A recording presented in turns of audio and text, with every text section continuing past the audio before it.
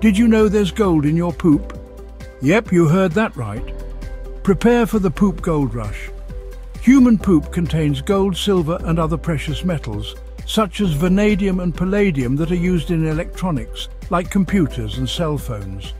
Human waste and everyday items like hair care products and detergents sneak these metals into our wastewater. US wastewater plants churn out over 7 million tons of biosolids each year. Half becomes fertilizer, while the rest gets incinerated or landfilled. But here's the kicker: scientists are mining this muck for these precious metals. One study found that the waste from 1 million Americans could hold $13 million worth of metals. Now that's some serious toilet treasure. So next time you flush your toilet, you might want to think twice, as you're literally flushing gold down the drain.